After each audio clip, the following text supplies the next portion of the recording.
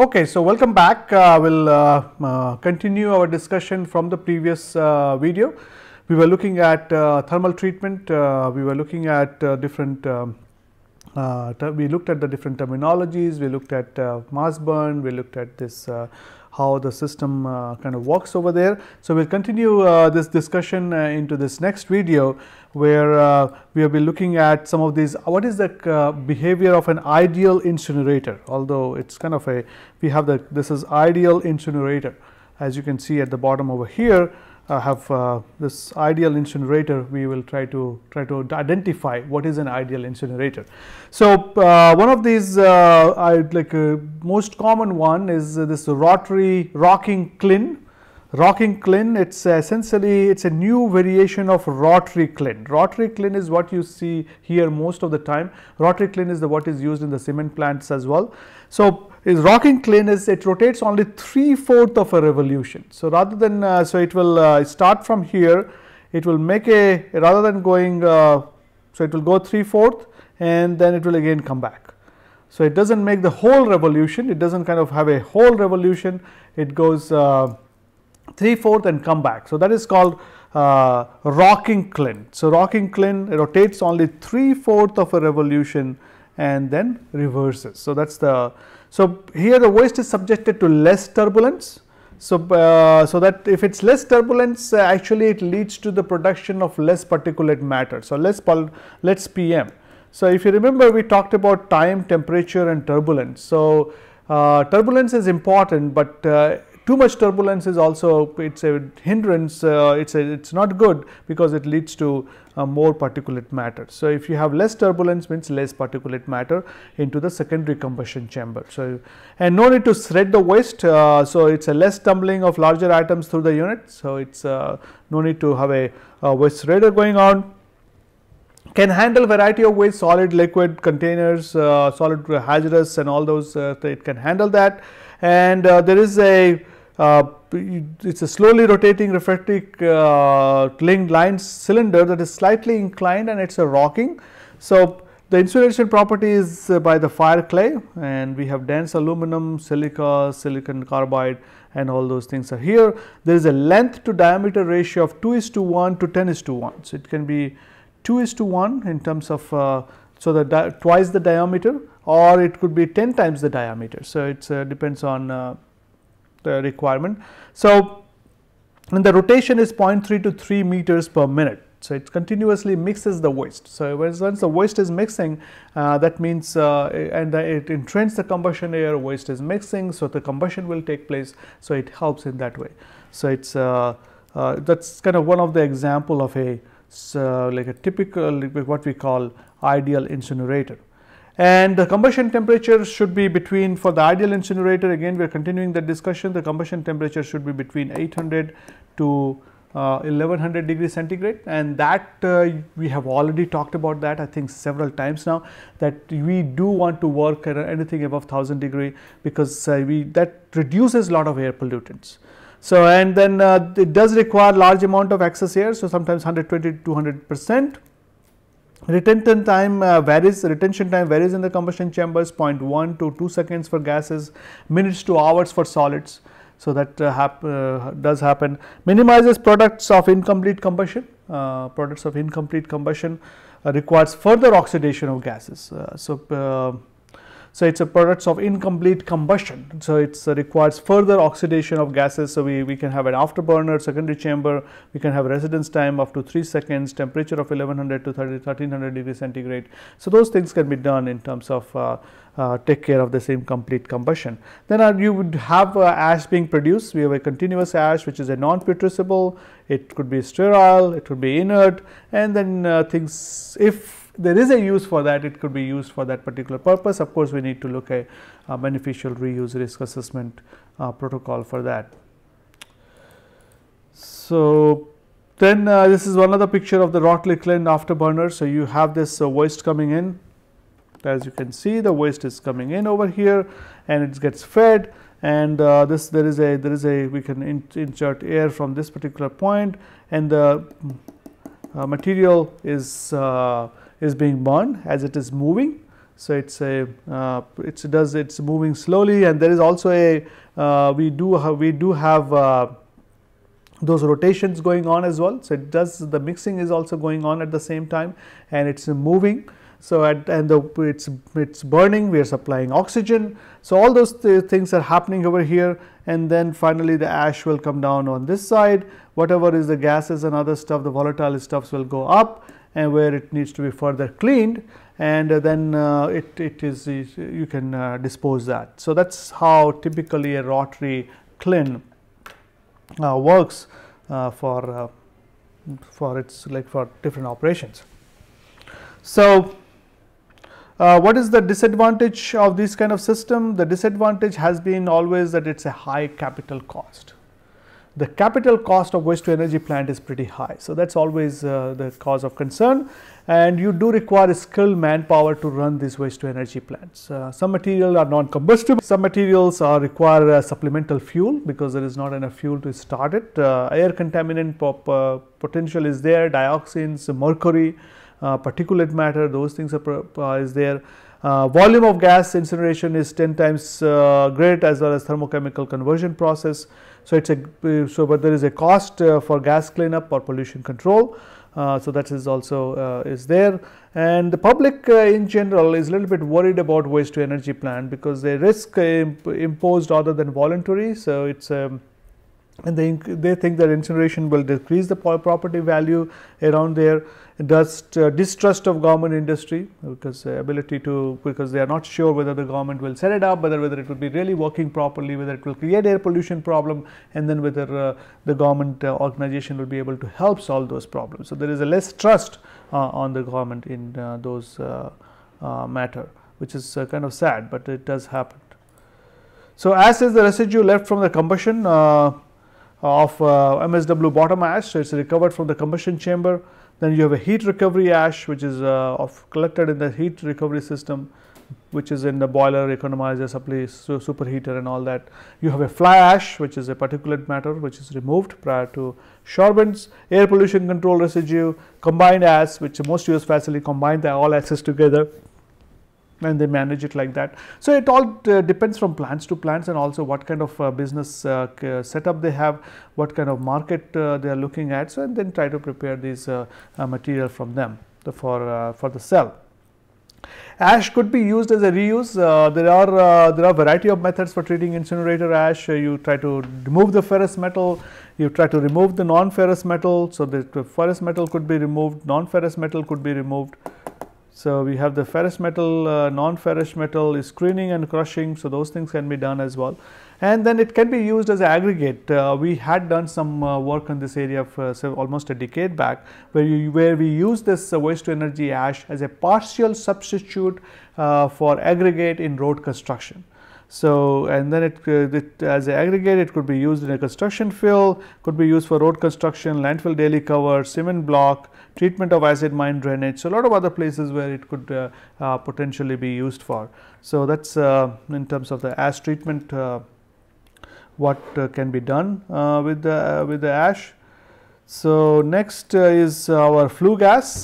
Flue gas is the gas that exits the incinerator stack, which is going out, that is the flue to the atmosphere, and it may include particulate matter, acid gases, principally hydrogen sulfide, CO2, which produces H2CO3. And then NOx, NO, NO2, those things could be there, carbon monoxide could be there could be some hazardous metal, there could be some hazardous organic pollutants. So, those things are possible, but you can always get them tested out. Each of these compounds must be considered in the design of the air pollution control system. So, we need to design our air pollution control system in such a way, so that all these different aspects are taken care of. Particulates, usually it is defined as PM 2.5, which is less than 2.5 micron. It is condensable particulate matter, which is vapors that condense to form particulates, because it sometimes causes is too slow for a combustion temperature, incomplete combustion, or insufficient oxygen, or overabundant of like too high temperature, insufficient mixing and residence time. So, and then too much of a turbulence, entrainment of particles in the air system. So, all these can lead to having a particulate matter present there. And in terms of the control, cyclones, they remove large particles, are not effective for removal of small particulates. For the small particulate, we need electrostatic precipitator, which is the efficient removal using electrostatic charge basic filter. So that's the baghouse that we refer to. So particulates do make into waste to energy system, especially when you have incomplete combustion and all those kind of problems. So then we have some there are acid gases also produced as part of the process. It comes from chlorine, comes from sulfur, nitrogen, nitrogen and fluoride. It comes from chloride, sulfate, sulfur, nitrogen, and also fluoride. There is a typo here. Just let's see, this L should not be there. So it's F in the refuse. So it's essentially coming from plastics, textile, rubber, yard waste, and paper. So if you have uncontrolled incineration, if you don't control the incineration, it creates generates around 18 to 20% of S2L with pH of 2. So you need to use acid gas scrubber usually ahead of electrostatic precipitator, because otherwise your electrostatic precipitator will not, because of the high acid content, it will be harmful to the parts and other things over there. So when we have to do a wet scrubber like a Venturi scrubber, we can do a spray dryer, we can have a dry scrubber injected dry sorbent lime. So different things we have to manage those acid gases. So it's they are essentially acids in their gaseous form, and we need to kind of capture it and treat it. So that's like one thing about this. Then in terms of air pollution control process, there is electrostatic precipitator, baghouse, acid gas scrubber, activated carbon, selective non-catalytic reduction, catalytic converter. So all those things are, which is a typically of a, it's kind of typical of one like a air pollution control process. So if you want to compare, you can compare these different components of that. So ESP is actually one is considered any plant you go to, like first among the first few questions is, do you have an electrostatic precipitator, because it's a costly, it's expensive to operate, but it does save a lot of air pollution problem. So so these are some of those in terms of the air pollution control system. Those are different instruments which people use. So let's see what else we have here. So after that we can this one is a comparison of air pollution control system. There are different like spray, dry absorber, there is a Venturi, there is a packed bed, there is a dry electrostatic precipitator, and for different categories, as you can see, different category has been given to us, like particulate removal for the spray dry absorber. It's kind of poor. The best it does excellent is in dry electrostatic precipitator. So then if heavy metal is best in terms of spray dry absorber. Acid gas removal is good and again for spray dry removal. Residue is kind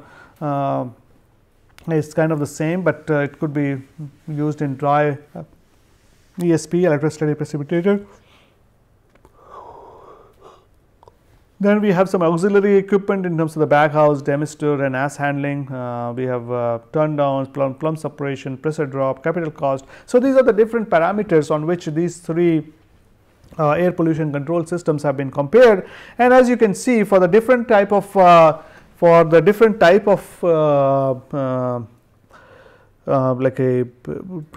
removal of different type of contaminants, different technologies are there. So we have to kind of look at a technology which is going to really work for our plant. It's so major components of waste to energy. You have to have the air pollution control. It's a mature technology now. Systems are available to meet most stringent air emissions requirement, especially European countries have those. It is custom matched to combustion technology.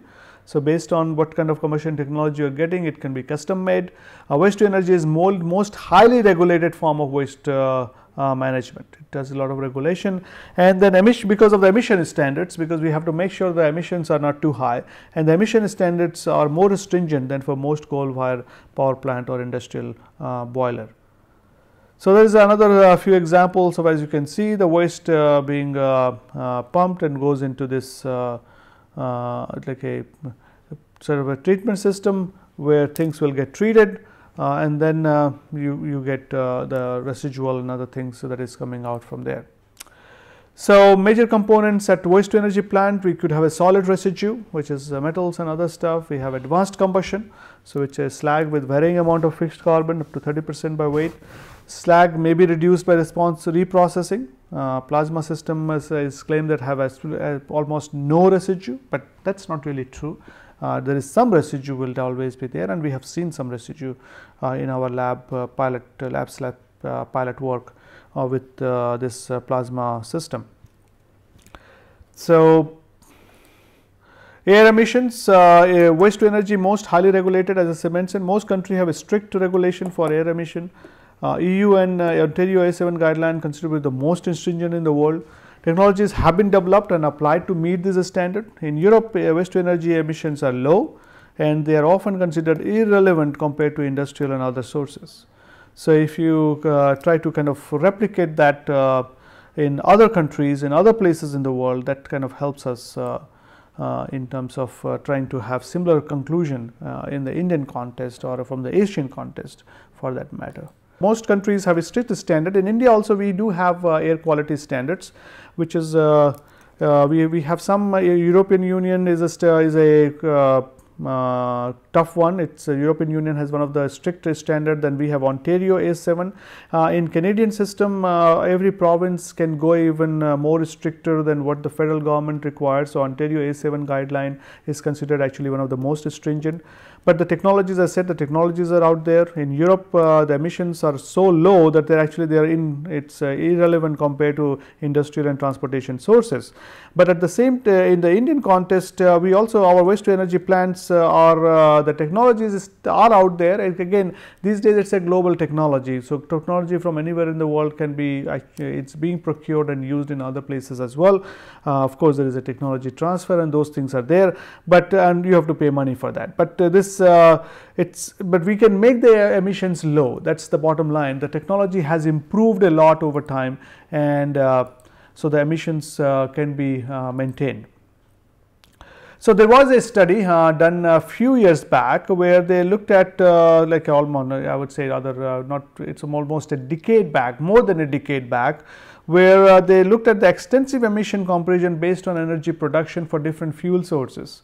And they did take waste to energy figures from 50 existing waste to energy facility in Europe. So, it does took some data from waste to energy facility,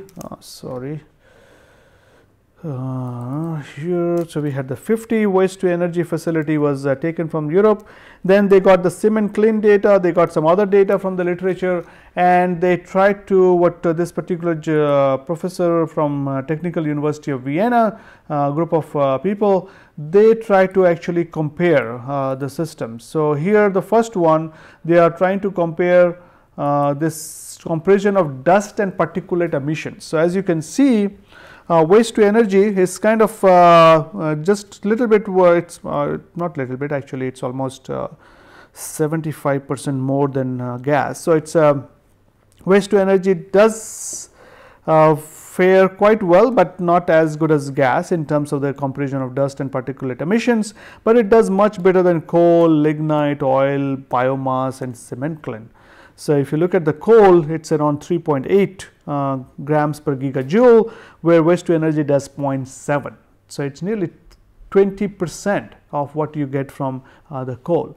So, that is so as you can see, because of the technology, because of the improvement in technology, this air pollution control system, air pollution, like we many times we say this APC, air pollution control system, we can reduce the emissions coming out of waste to energy plants. So, that is what I am trying to stress. For as if you remember the I think 2 video back I mentioned about there was an issue in Canada where this in Nova Scotia, they are trying to set up a waste to energy plant using waste tire as a fuel source, but and then there is a lot of hues and cries about it because people are worried about the air pollution impact coming from that. But in terms of if you look at the air pollution impact from compared to the other emissions happening from the European context. And this data, this was presented in 2006. So you can think about, it could be data from 2003, 2004, which would be the latest data that could be there.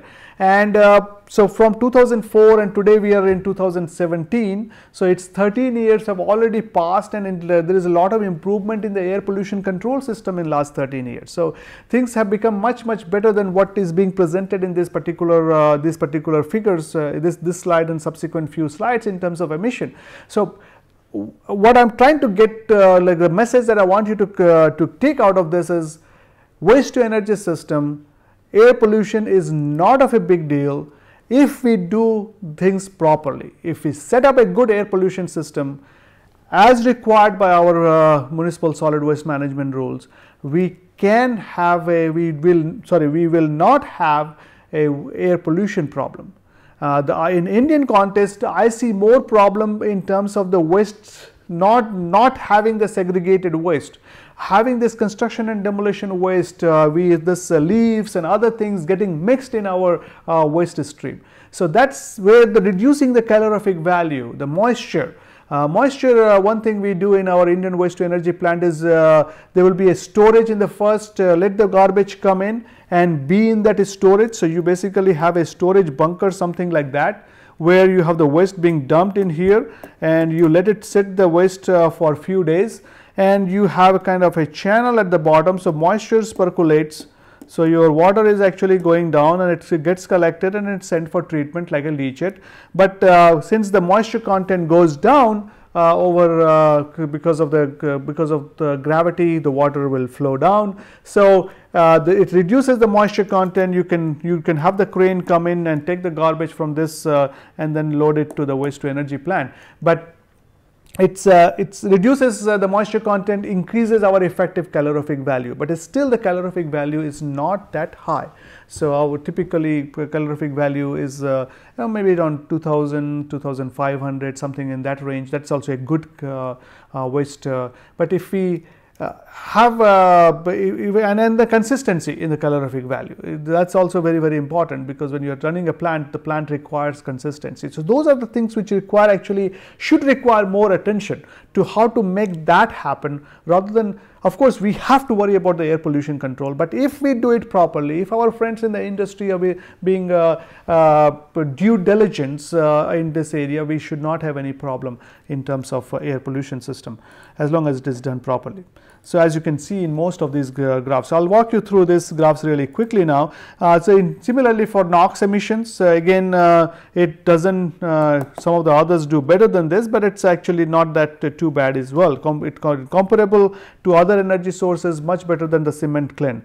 So NOx coming out of that, so that's another one. And let's see, we have SO2 in terms of SO2, it's pretty low. It's actually the lowest among all the different fuel source that we are looking at here. So waste to energy is the lowest, then we have coal, lignite, oil, gas, biomass or cement kiln.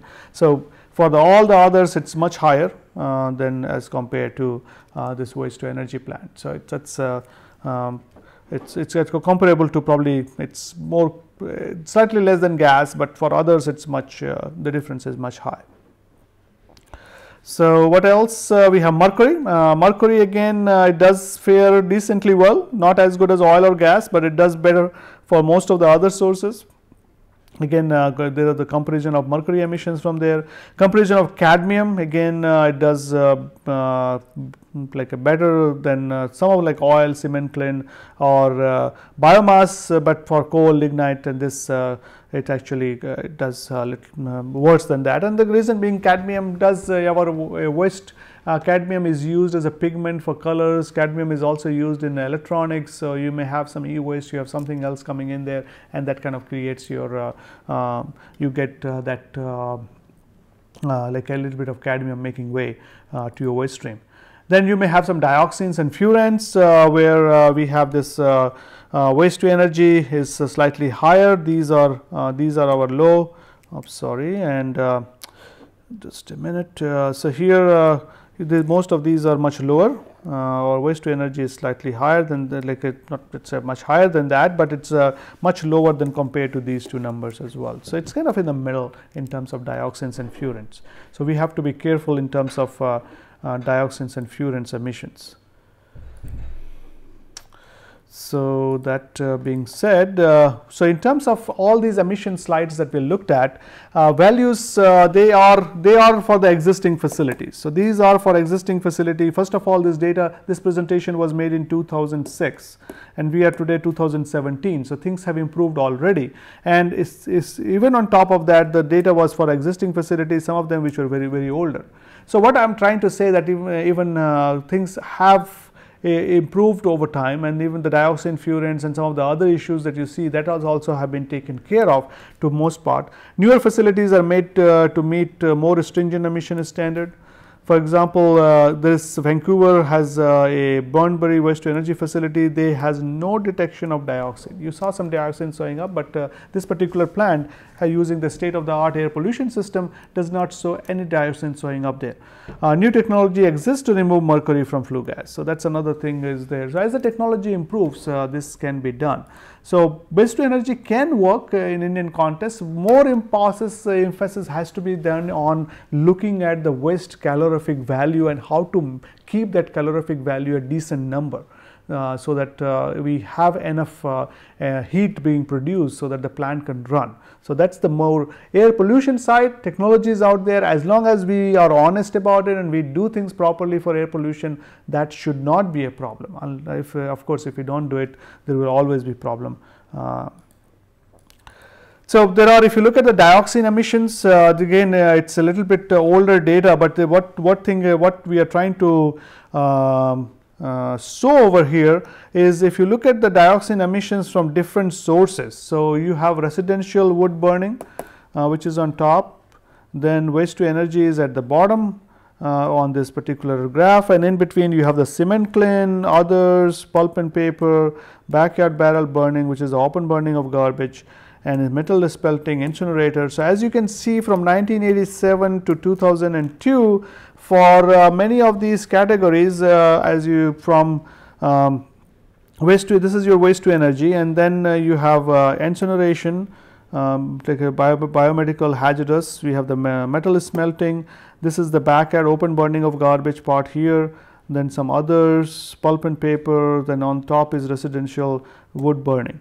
So as you can see from this, waste to energy was a good, percentage wise is a good source, like a very high source of dioxins in 1970. Let's take this off in 1987, but when we came down to 2002, the percentage has gone down much lower to like a single digit. So from around 60 to 65%, the value has now down to almost close to 0 or few percent. So that's the source, the improvement in waste to energy air pollution control system for controlling of dioxin, because that's one of the important aspect. Other way, open burning of garbage, which was all maybe around 10% or less than 10%, today it's actually, this is the highest cause of dioxins and furan. And I think I've told you already before, there was a UNEP study, United Nations Environmental Program study was done on this, where they found that dioxins and furans, major source of them is actually open burning, uncontrolled burning of garbage on the dump site, on people's backyard, or sometimes on purpose, sometimes it is happening by accident, but that's the open burning of garbage is the major source of dioxins and furans. So reduction of mercury, again this different like from 1989, if you look at here from 1989, now 1995, 2001 data, 2000, so around different types of coal waste to energy plant.